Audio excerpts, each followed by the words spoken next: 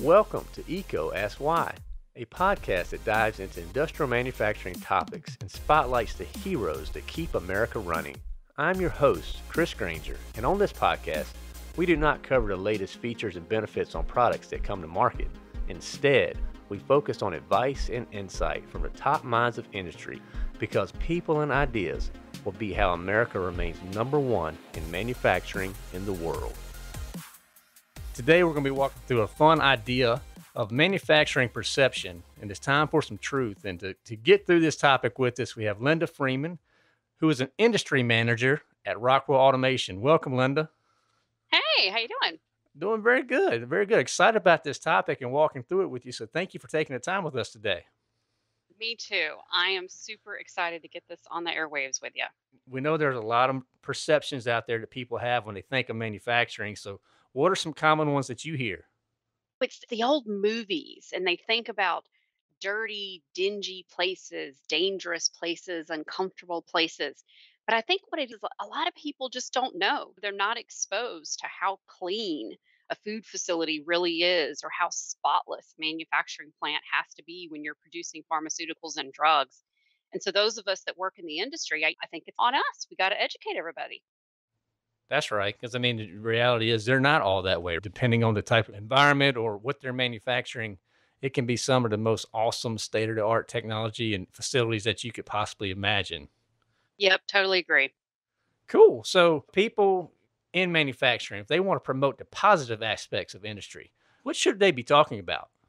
I think that we need to talk to the world about what our impact is. So, everybody that works in manufacturing, I challenge everyone listening today that when people ask you what you do, how do you introduce yourself? Do you say, "Oh, I work in a dairy plant"? Or do you say, "I bring safe and affordable milk to market"? When we talk about the impact of what manufacturing does, what you do in your daily job, and how it impacts the world, that really catches people's attention and it opens up a conversation. And then you can talk about what manufacturing is like and what your day is like. You never know the one person you share that with, who they might go share it with someone else, might share it with a high school kid, that person that ends up taking a career in manufacturing just from your conversation. No doubt. I love how you said that and making the impact. I think back, there's a story about walk up to the guy and ask him, "What are you doing?" "While I'm building a wall." And then right down the way a little bit, "What are you doing?" "I'm building a cathedral." Whatever it may be, just they see the purpose behind what they're doing with their work. It's so important. I think you're all over it there, that idea for sure. So, somebody that may be thinking about industry and they're on the fence and they have all these perceptions out there, and we're trying to debunk those in this episode here. What would you Mhm. tell them if they're considering making that leap into manufacturing? So I think the one thing that's not really known by people is all the different types of roles and the different types of backgrounds that are needed in manufacturing. Those of us that are engineers, we spend a lot of time talking about, oh, STEM degrees and getting an engineering degree and going into college and getting a college engineering degree and going and getting a job. But what we don't spend a lot of time talking about is all the different types of roles and backgrounds. That's one thing I like the most about manufacturing, is that whether you decided after high school that you didn't want to go to school anymore, I just want to go get a job. I want to start my career. I want to start producing in the world. There's roles in manufacturing for that. There's apprenticeship programs, there's training programs that companies have that you can hire in right out of high school and build yourself a lifelong career working in that area. Or you can go to a trade school and get a trade degree. Our industry is really changing and we need a lot more technical people to run this machinery. Think about how our cell phones were 10 years ago versus how they are now. Just that shift in cell phone technology, that's the shift that's going on in machinery and manufacturing. So we need a lot more people to care for that equipment. So there's lots of different backgrounds. You don't have to have a 4-year degree to go get a good job in manufacturing. I think that's another one of the misconceptions, is that there's this big gap between I'm going to be Laverne and Shirley sitting there on a line stuffing stuff, or I'm going to be this college educated person sitting in an office. There's so many different jobs in between there with so many different backgrounds. Then all the different types of roles, whether you want to go into operations, whether you want to go into quality, if you want to go into maintenance, into product development. There's so many different types of jobs. You could go work for a company and if you're like me where you like doing different stuff every day and having a different career every couple of years, you can find that within manufacturing. And so that's what I would want people to know. So that also sounds like to know that you may need to explore yourself some and understand yourself and what makes you tick and what would bring you the most fulfillment in your career if you're considering manufacturing. Because, like you said, there's so many different types of roles that are out there that can lead down to many different paths, but you just got to get started. You don't have to have necessarily that extensive training to get in because a lot of times these manufacturers will offer that up through apprenticeships and internships and co-ops and things like that you mentioned. Is that kind of Hmm. good summary? Yeah, no, I would totally agree with you that. The other thing I would ask is you might know who you are today, but you also don't know who you might be in 3 years from now or 5 years from now. Your interests might change. The things you want to work on might change. Your family situation might change. Where you need to live might change. There's so many different types of manufacturers all across North America, all across the world. I think the other reason it's good to work in that field is whatever you find today, we know we're going to be a different person tomorrow. There'll be another type of role, another company, another location, another job that you can take the skills you've learned in one facility and go apply them in another facility. So it gives you a lot of flexibility in life to make changes down the road if you want to. Yeah, no doubt. Those skills are really, they cross so many different industries. Once you learn PLCs, for instance, that can apply to multiple different industries. Yep. Great point. Great point. So, Yeah. hopefully, there's a lot of listeners out there that are considering making the jump to manufacturing and we're trying to influence people to and inspire them in their career choices. So, to do that, people often like to know what do I need to be studying? Where do I need to be investing my time? So, what do you Hmm. tell somebody who's sitting in that seat right now? We all like to watch television, right? So, the first thing I would say is you want to watch a little television. And there's a TV show called How It's Made. Have you ever seen it? Absolutely. Love it. Love it. Love that show. So, for people who've never watched it, it's a television series that documents how various everyday products are made. You can find it on Amazon Prime, on Hulu, or on the Science Channel if you have regular cable subscription. And what's really neat about that show is every episode, they'll usually focus on a couple different industries and they'll show how the product's made, where the raw materials come from, what the manufacturing process looks like. So it's just a basic education. If you watch that show and you walk away with, oh, wow, that was really cool. I wonder how these other things are made. If you have that kind of curiosity, that's like the first thing of manufacturing. To me, manufacturing every day is like playing with Legos. You get this raw materials in and you get to build something and have that something go used by somebody. And that's the cool thing about manufacturing. So that'd be one thing I'd recommend. Watch that TV show. The second thing, there's a publishing company that creates a lot of trade magazines. They're called Putman Media. So Putman media.com. They have a lot of trade magazines like the food processing industry, the chemical industry, the life sciences industry. My company, Rockwell Automation, our magazine, we publish through them, the journal. And then they also have a conference called Smart Industry, and they produce a newsletter that goes out every week, and they have a magazine, Smart Industry. And what I really like about that Smart Industry line of products that they do is they're talking about how technology is changing in manufacturing. I think that's another misconception is that people think that manufacturing plants were built 50 years ago and they've never changed. And I always come back to that cell phone. Look how much our computers and our cell phones have changed. The equipment we use in manufacturing is changing just as rapidly. Smart industry really focuses on that. It especially focuses on the concept of Internet of Things. And in manufacturing, we call it industrial Internet of Things. So just like the watch I wear on my arm, I used to wear just a regular, Timex watch that just told me the time. Now I wear a Garmin watch. And my Garmin watch tells me how well I sleep, what my stress is, how many steps I took that day, how much I exercised yesterday. It's got a lot of intelligence in it. That's called Internet of Things. Devices that used to be simple that now have lots of information and produce lots of data so that we can make data driven decisions. Same thing's happening in manufacturing. That's called industrial IoT. And that smart industry line of magazines, the conference, the newsletters talks all about that.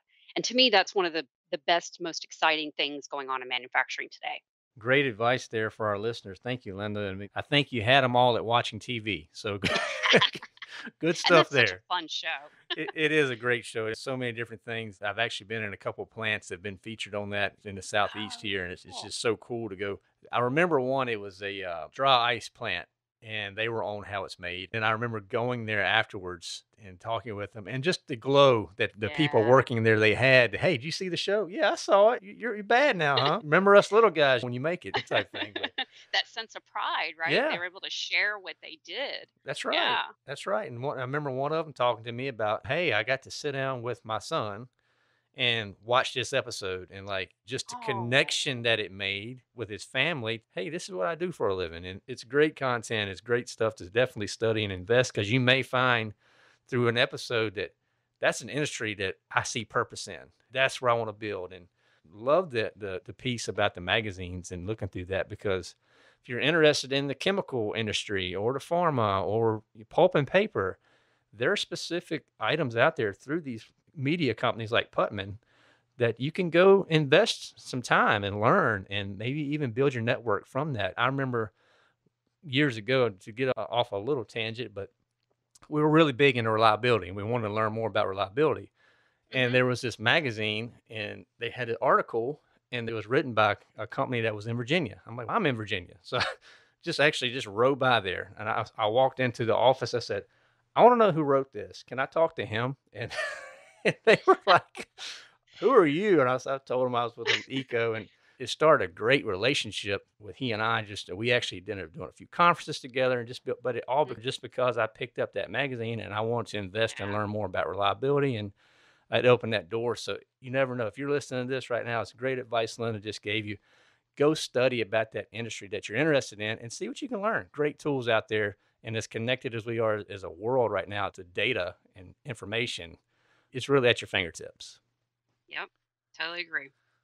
Very cool. So once you get that information and you know what you want to do, you got to start working on your network. So what Mhm. advice could you give to people from a networking standpoint? I love the story you just told about just walking in that place and asking to meet that guy. We have the opportunity now with the internet and with the virtual worlds we're living in that we can do that every day. We can virtually walk in a place and ask to meet somebody. And the place that I do that is LinkedIn. I have had so much fun, especially this year that now that we've been more in the stay at home COVID world, you get lonely during the day and I missed going out and meeting new people. I started reaching out to random people on LinkedIn, finding someone that maybe works for a company that I want to learn a little bit more about that company. Or I was curious about getting a new type of certification. And so I went on LinkedIn and I searched on people that had that type of certification and had my degree. LinkedIn's free. You can set up a profile, you can do searches for free. You send them an invite with a little message that says, "Hey, could I just chat with you for 15 or 30 minutes? I'd love to learn more about what you do and your background and your company." Most people would love to chat. And so I would encourage, just like you walked in that place and said, "Hey, I want to meet the guy that wrote this article," you can do the same thing on LinkedIn. And I actually did the same thing. I read an article in a magazine last year that I wanted to talk to the guy more about the article he wrote. And I reached out to him on LinkedIn. And then we ended up having a conversation. And today with Microsoft Teams or Zoom or Ring meetings, FaceTime, you can do video chats. It's just like sitting down and chatting with someone. So I feel real fortunate we live in a world today that we have those type of resources. No doubt. When you start that LinkedIn process for the people that may be new, how do you suggest they do those initial searches? Like, my first advice on LinkedIn was have good information up there about yourself. Because when you go to reach out to someone to ask to speak to them, they're going to want to know a little bit about you before they say yes. So, having a good picture, having where you're from, or maybe where you went to school, what some of your hobbies are, where you volunteer. People like to relate to folks. So, I would encourage you to put some information up on your page. And when you're doing the searches, the search tools in LinkedIn actually work pretty good. I was searching on a particular cybersecurity certification. So, I just put in cybersecurity and then the word engineer. And it just went and it searched a bunch of people's profiles and found people that had that certification that also somewhere in their page had the word engineer. If someone was curious about, say, you work in a town that has a local steel plant. And you're like, wow, I'm curious what jobs are like at that steel plant.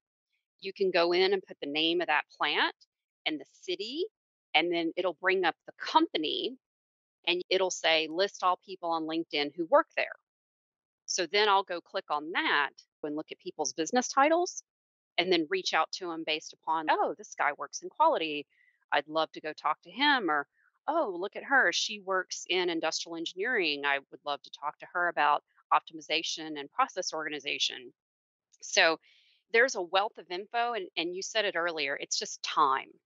These resources are all free. It's taking the time for yourself to invest in your own education and to invest in growing your network. The resources are there. Linda, thank you for that. It's great information and insight for our listeners who are maybe new to LinkedIn. And so I really appreciate you giving them those little tidbits to explore and to get better on that platform. And one thing I'll also add about LinkedIn, when you first join, it is free to join. They also have a premium membership. And one component that they've added into the website, and I don't work for LinkedIn, I'm simply talking about this because I've used it and I've found it to be beneficial. So last year, I wanted to get some more training around data analytics and just learn more about that. So I paid for the LinkedIn premium membership. And when you pay for the premium membership, that comes with what's called LinkedIn Learning. So it's a different app that you put on your mobile device. And there are literally thousands and thousands of courses and hours of education that you can do for a very low price of that premium membership. I probably did 10 to 20 hours of training material and paid, I don't remember right now what the premium membership is, but if I'd have gone to a university or gone to a conference, it would have cost me way more money. And I was literally able to do it in the comfort of my home, sitting home in my pajamas. What's nice about LinkedIn is as you complete the different curriculum maps, when you finish it, they then put a certificate on your LinkedIn website that shows you've completed this material. So I'll give you an example. I was interviewing for an intern to work for me this summer, and the intern, I noticed on her LinkedIn page, she had gone in and had completed the sales engineer curriculum and learning on LinkedIn Learning. So during the interview, I asked her, I'm like, oh, I saw you took these courses and what did you learn? And she was able to share with me what she learned in those courses. And it actually set her apart of some other people that I was interviewing. So, to your question of what can you do to learn and expand your learning in an easy way, especially if you want to change careers or go work in a new space. LinkedIn Learning is a great place to do that. And then you get to advertise on your page what learning you've completed and then talk about it in your job interview.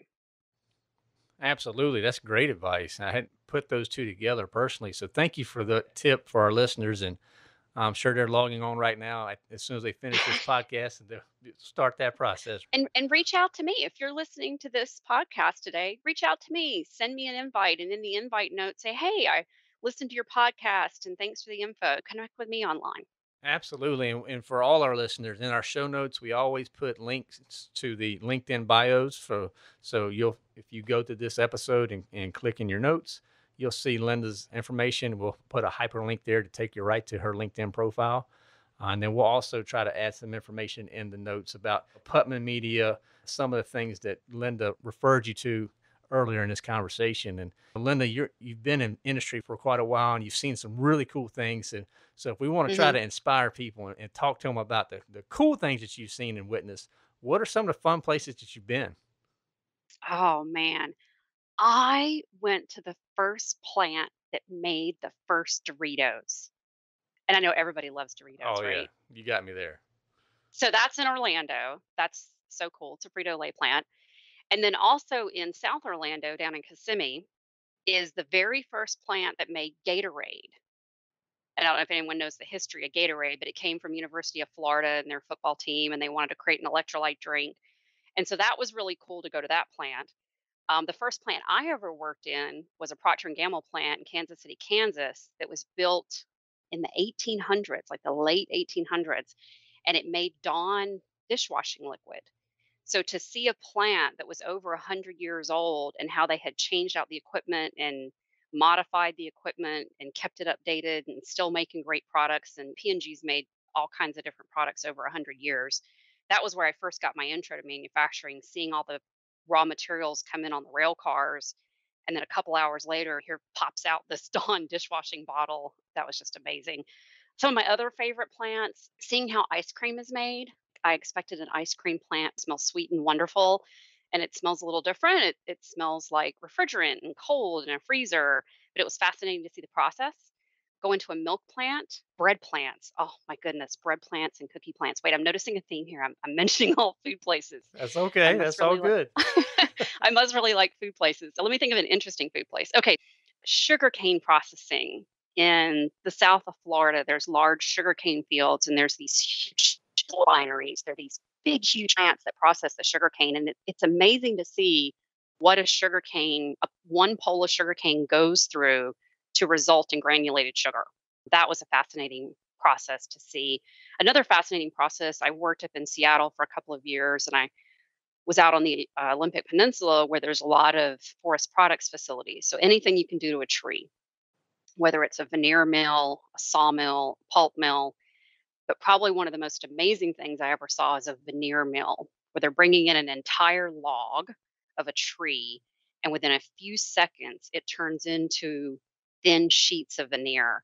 And that's one of the most wonderful smells. I'll always remember the smell of that plant, the fresh trees coming in. A real neat facility I saw is down in Miami. Miami has limited real estate for trash dump areas. So they built a plant down in the Miami area that brings in all the trash from the local area, has a massive sorting facility to sort that trash into different types of rubbish. And then they have all these different ovens that they put the trash into the oven based upon what type of material it is. They burn all that trash and they produce power from burning trash. And to me, that was such a neat thing to see something that had been considered a waste product turned into a resource that we all need. That was a really cool facility. That's very cool. There's some awesome places. I've been to a veneer plant too. They're really, the way they suck those logs up onto the machine and it Oh, just looks like just a big cheese grater up and down, and how thin it is just blew me yeah. away the first time. Very cool stuff. You definitely have experienced some wonderful industry out there, some manufacturing and the people in it. That's what makes it important. And we call this Eco Ask Why, Linda. We love to get to the why and get to the purpose. If you hmm had to boil this down, I know this was a topic that was very near and dear to your heart when we were talking prior to recording, changing the perception of manufacturing. What would be the why? The why is because manufacturing feeds, clothes, transports, provides healthcare supplies for the world. Our world today cannot survive without manufacturing. And I don't think a lot of people really think about how manufacturing provides for most of the items in their daily lives. And if that manufacturing is not efficient, if it's not safe, if it's not productive, then our lives would not be as comfortable as they are today. And the world of manufacturing is changing. We need new thought leaders. We need innovators. We need to find ways to make more efficient packaging, to make more productive facilities. So we need more thought leaders in the industry. We need more workers. We need more technicians. So the why for me, why this is important is I want everybody, whether you work in the industry or not, to understand the importance of the industry. But then if you're looking for a career change or looking for an area to go in, to really consider manufacturing because the flexibility, the breadth, and the need for people is just so great, especially here in the United States. Absolutely. Absolutely, Linda. You brought so much insight and wisdom for our listeners, and things to consider. I'm sure you've changed a lot of minds, and that perception of manufacturing. People are thinking a lot differently now through this conversation. I just really thank you for being so open, honest, and truthful for our listeners, and I really appreciate all your insights. I hope you have a wonderful day. Awesome. Thank you too. Thank you for listening to ECO Ask Why. This show is supported ad-free by Electrical Equipment Company. ECO is redefining the expectations of an electrical distributor by placing people and ideas before products. Please subscribe and share with your colleagues and friends. Also, leave comments, feedback, and any new topics that you would like to hear. To learn more or to share your insights, visit ecosky.com. That's EECOASKSWHY.com.